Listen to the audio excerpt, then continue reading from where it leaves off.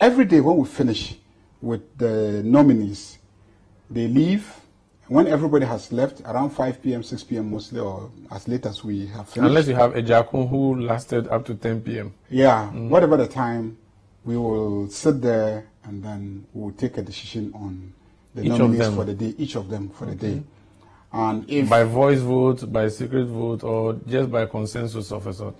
Most of the time, it is by consensus. Where there's a disagreement, the disagreement is always along party lines. Okay. So we disagree on this person.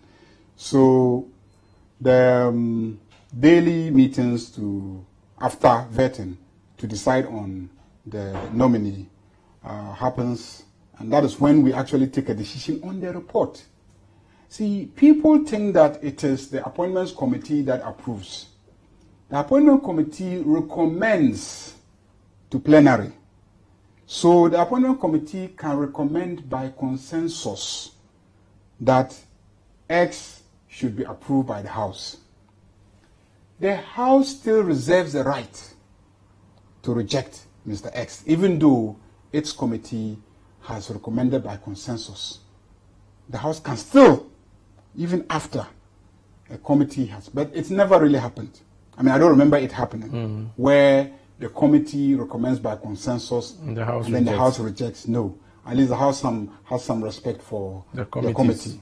But technically, the House can still reject. Just that it will be difficult for you that both sides will agree by consensus in the committee meeting, and then it will be captured in the report. It will come to the House unless you have something fundamental that the committee did not have access to. Then you bring it to the House.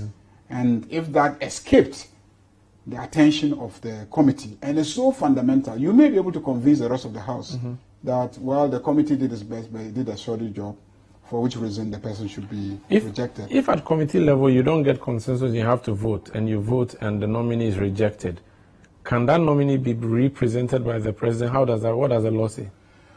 The law doesn't say that a person who is rejected by the House cannot be presented again by the president. The reason is that it's a political organization. It's not strictly speaking a law court, okay? It's a political organization. And people can be rejected for so many reasons. You can be rejected because in the House you haven't been able to garner enough people to support your nomination.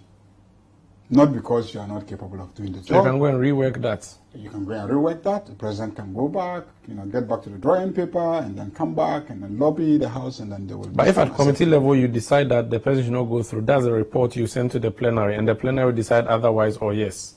If at the committee we disagree, and so we decide that we are going to send a report that says there is no consensus on the candidate, and very often, if I mean, there has to be a vote, and the vote can say either approve or, reject. So 10 can say yes, 20 can say no, 20 can say no, 10 can say yes.